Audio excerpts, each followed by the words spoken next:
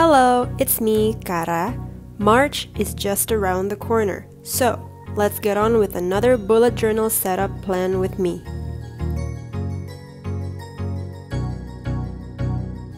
Bulan ini nggak cuma gue akan bikin my monthly spread, but since I'm also going to be traveling di awal bulan ini, gue juga bikin semacam travel spread, which you will see later on.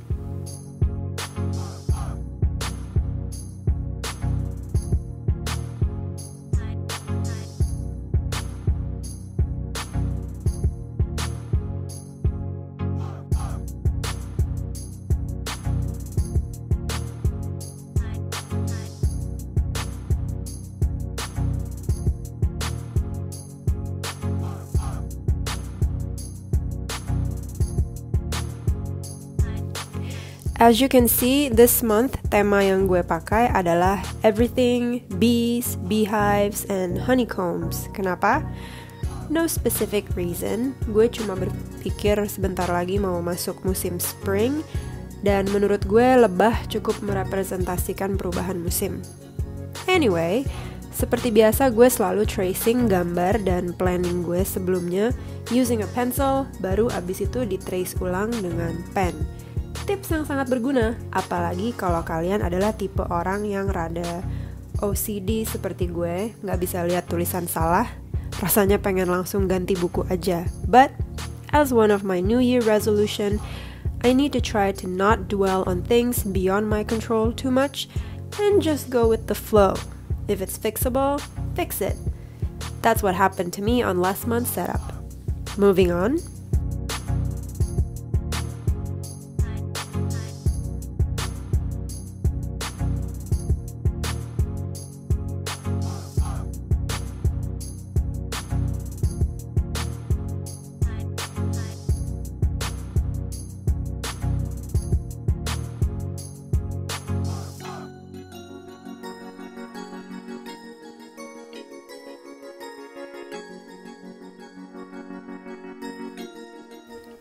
Seperti biasa, gue bikin monthly calendar spread di setiap awal bulan.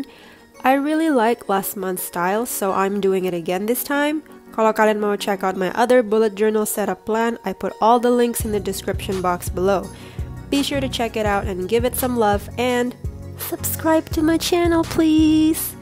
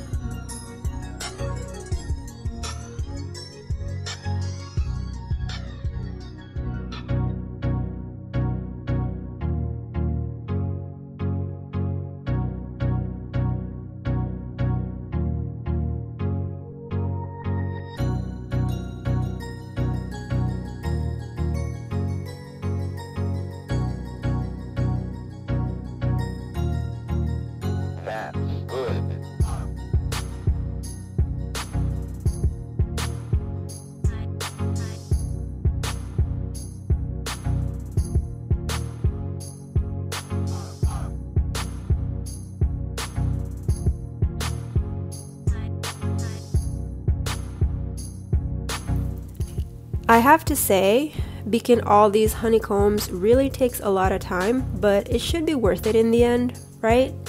Tangan gue beneran gemeteran after finishing this month's setup. So much drawing for me, which also reminds me I need to get a manicure before my upcoming trip.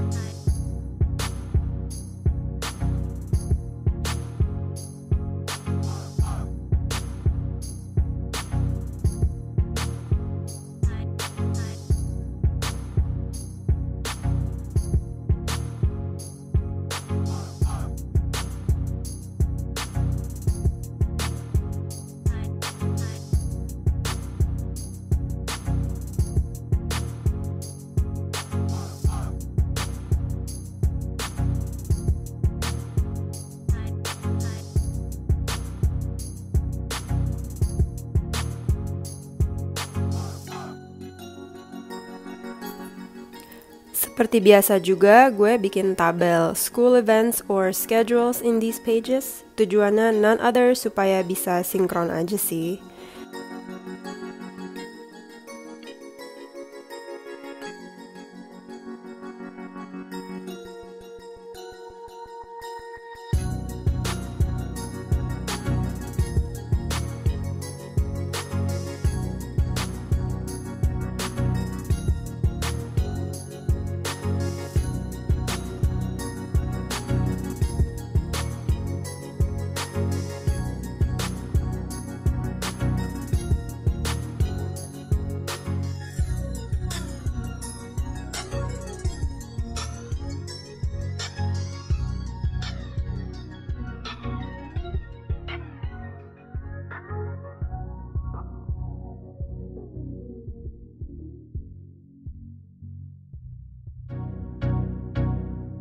Next are the task list, blogs, and videos ideas list per usual.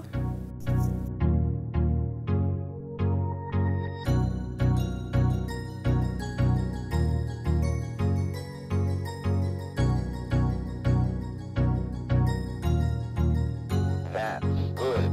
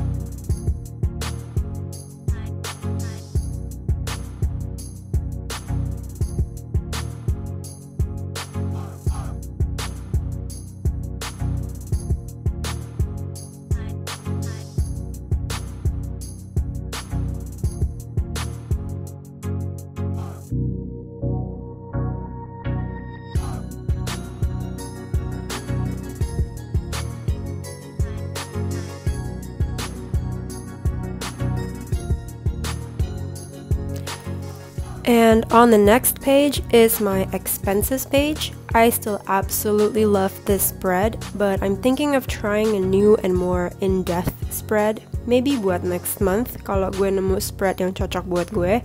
If you have any idea, please leave on the comment section below.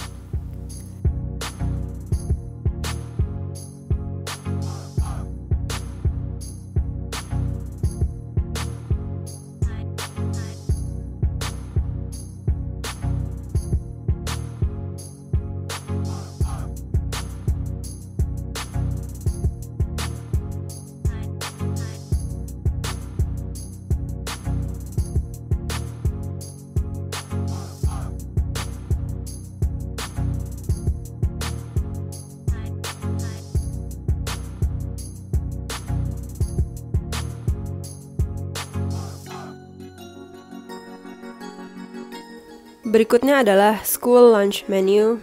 Nothing different about it. If it ain't broke, don't fix it, kan?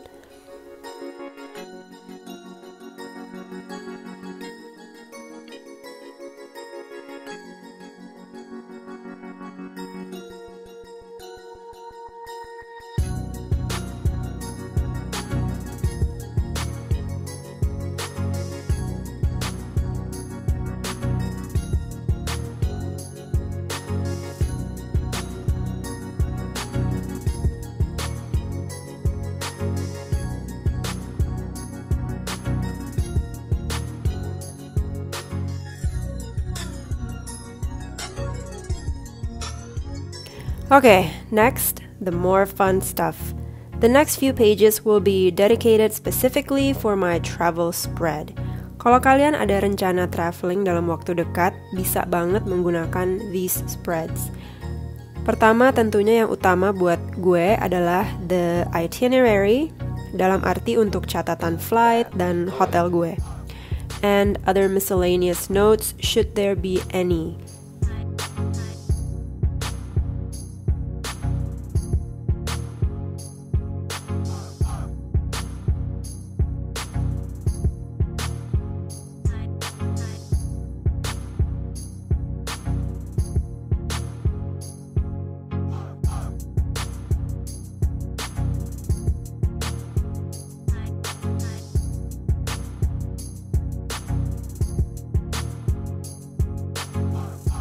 Karena temanya travel, gue bikin gambar seperti Polaroids untuk mencatat nomor flight gue, kemudian tiket pesawat untuk mencatat nomor reservasi, alamat, dan nomor telepon hotel. And of course, it will not be complete without a plane somewhere.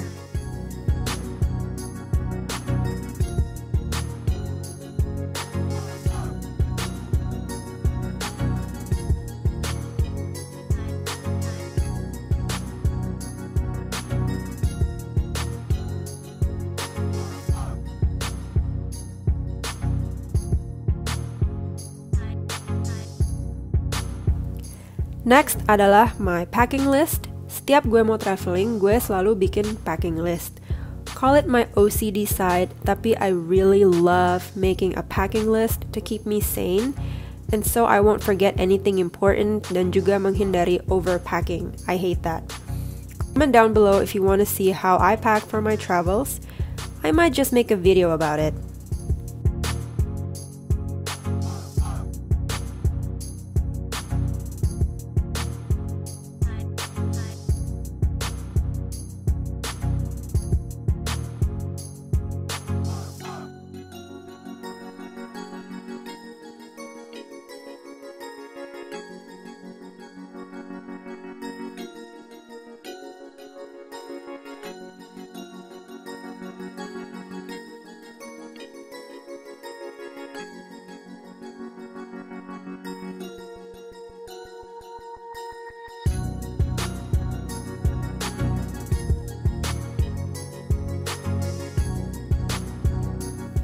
Lastly, on my travel spread, ini adalah list shopping places, tempat-tempat makan yang pengen gue cobain, juga places where I wanna see.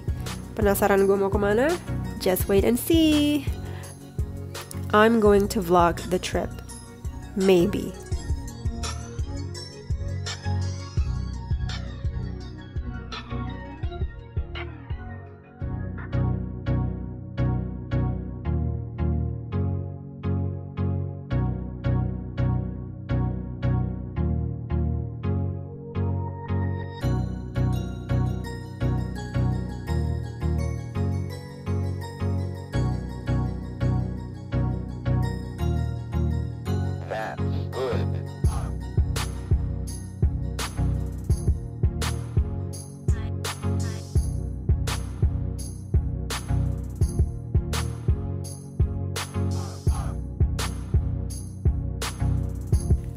Sekarang kita kembali ke our regular setup show. Seperti biasa gue bikin weekly spread. In keeping with the theme, tentu harus ada unsur honeycomb, dan gue akan menggambar the hive later.